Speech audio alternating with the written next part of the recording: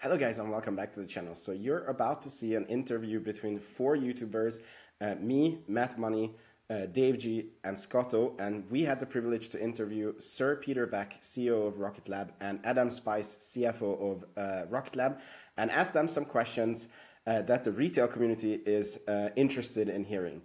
And I need to do this intro just so you understand the format. I messed up the interview a little bit because I had the last minute misunderstanding and we were supposed to ask one question each and go around in circles. But instead it became that everybody asked their own questions and then it went to the next person. And then we decided to release the video with our questions on everyone's channel. And then tomorrow at 6 p.m. Eastern, we're going to release the full interview with a little bit of commentary or maybe the raw footage, we haven't decided, on everyone's channel. So on this video, I made it so that when you come to the end and it goes to the end screen, it's going to be Dave's video that you can just click on, and then it's like you're continuously watching. And I believe he made it so at the end of his video, you just click and then you go to Matt's video, and then you click and then you go to Scott's video. And I quickly have to apologize because there was a lot of changes and we recorded on a new platform and my camera quality is horrible on this video, and Sir Peter Beck also had some camera issues. Some say it's because he was staring at the future and the future is very bright, so he himself is very bright on the video, but you're not here for the production quality, you're here for the data, and boy does this interview deliver very good data from the company. You're not going to want to miss it. So let's go ahead and play the interview and enjoy. All right, so welcome everyone to a very special interview. We have here with us Sir Peter Beck, the CEO of Rocket Lab, and Adam Spice, the CFO of Rocket Lab. Thank you very much for taking the time to chat with retail investors. We really appreciate it. And congratulations on a very good quarter. Great. Yeah, no, thanks, guys. Yeah. All right, so I will go ahead and ask you a few questions. I think this first one will be to Peter. So we know that you're planning to land the first Neutron on a drone ship, and we know that generally you expect things once they're on the pad to work. But we are wondering what is the chances that you're going to be able to propulsively land on the first try? Or how many tries do you think it will take before we have a reusable Neutron? Yeah, well, you've kind of called out pretty much the only thing we haven't done before. So I think we should level set expectations there that there's there's some undoubtedly some learnings there. The intent is to do a soft splashdown actually on the first one, not try and hit the barge.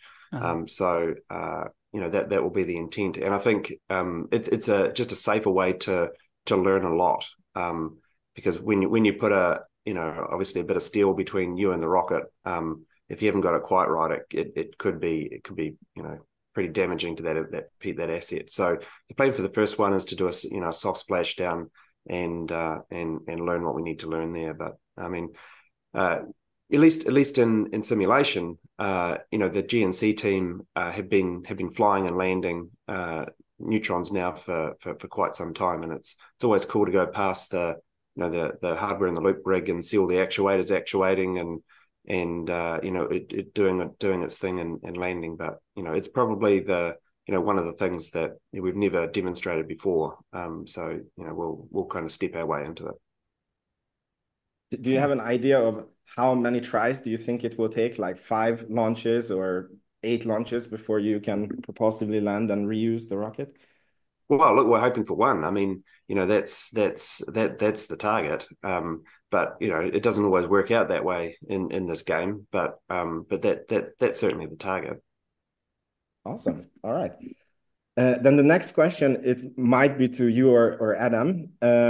So there seems to be a trend that more and more countries are launching their own space programs. For example, Canada has recently announced their own.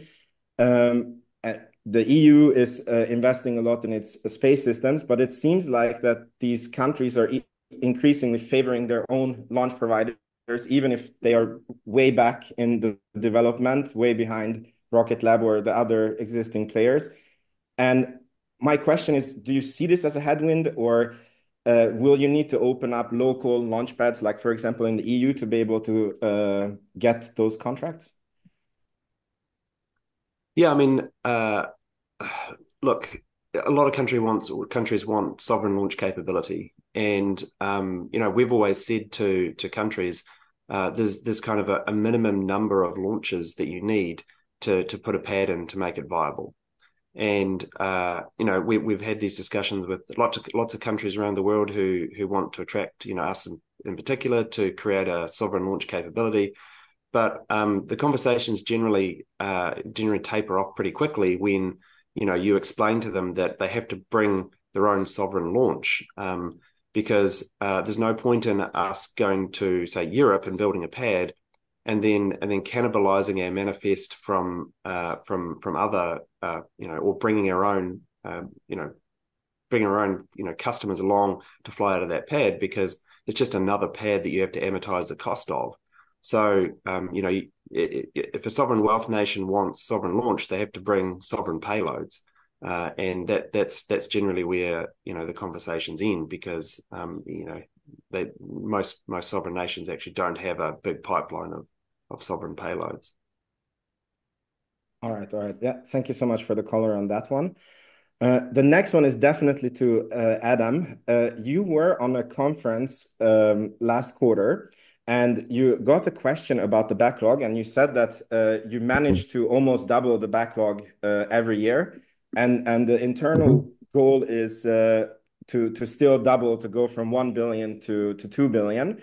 However, at the end of Q2, the backlog was slightly going up, and the retail community is hoping that this is because there's a huge pipeline of very lumpy contracts that still might come in this year, which would balloon the backlog to 2 billion.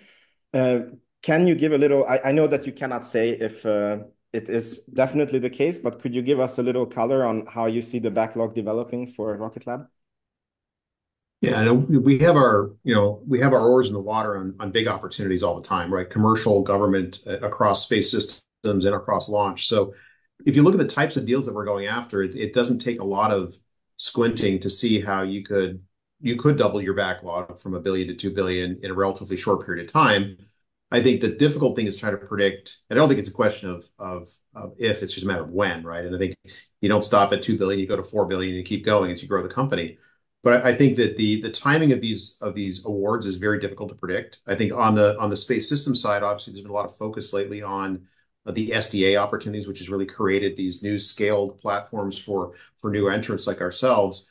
And I think that just the timing of those are really difficult to nail down. But when they come in, like this last one for SDA beta was $550 million. So you just need one of those, and that kind of gets you halfway to your goal. And then, as we start to unlock opportunities for Neutron, now that we've gotten past some of these key kind of proof points, especially with the hot fire test, those types of deals are also not looking at likely to be onesie, twosie launch deals, but much more kind of, volume deals to tie up capacity on Neutron for some period of time. So to me, it's just inevitable that we'll be able to kind of build that kind of backlog. The question is, can it be done before the end of this year? I think that's kind of an artificial constraint that we probably don't really kind of operate under internally. It's just more like we'll sign the deals when they're ready to be signed, and naturally, given the size of deals, it creates lumpiness to the growth and backlog. But I think we all feel incredibly comfortable that the backlog is going nowhere but up. Awesome. Thank you so much for the color on that. So my last question is to Peter. So I've been reading a lot of space articles, and it seems like having your own constellation used to be a very big thing, and it was like a few governments who could only have a few constellations. In the articles I was reading, I read that the Army and the Navy wants to have their own communication constellation because they feel that it's too much administration to share it between them. Greece wants to have an own constellation to monitor the sea, and there's more and more companies and governments that want it. And this space infrastructure that we are all looking forward to in Rocket Lab's future, could it be that it will be multiple constellations? And could it be that the Army pays you, like they come to you and they say that, look, we need you to fix this service. We want secret communication here, and we pay upfront for the constellation, and you just operate it? Yeah, look, there's all kind of machinations of the model, as you kind of point out, and yeah, as you say, there's tremendous amount of kind of growth from the government sector, and you know we're obviously trying to push very hard this model of just procuring a service rather than procuring satellites or procuring launch, and the recent kind of Victus mission that we signed is a great example of that, where they didn't buy a satellite, the government didn't buy a satellite, they didn't buy a launch, they actually bought, in the end of the day, it's a piece of data from a satellite rendezvous. So that's certainly where we're pushing things, and frankly that's where I think it will all go, not just from a government perspective, but from a commercial perspective as well. Because if you look across, some of the large tech companies who now have a footprint in space, they're not kind of natural owners of space assets, and kind of it's very very difficult to own these assets in orbit and operate them. You have to become somewhat of experts to even procure a launch. So that's where it's all going to go in our opinion, and we're just making sure that we are going to be the preferred provider of that by having the ability to build any kind of satellite at scale, and of course Neutron is key to be able to launch it at scale as well. All right, thank you so much for the color on this one. That was all my questions, so we can go to the next speaker.